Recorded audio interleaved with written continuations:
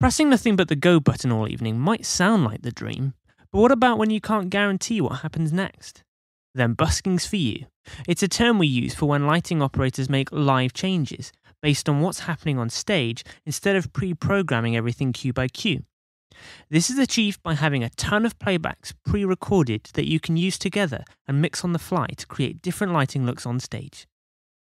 It's also worth having a large selection of groups, palettes and effects to quickly apply positions, colours and movements to exactly the lights you want, when you want.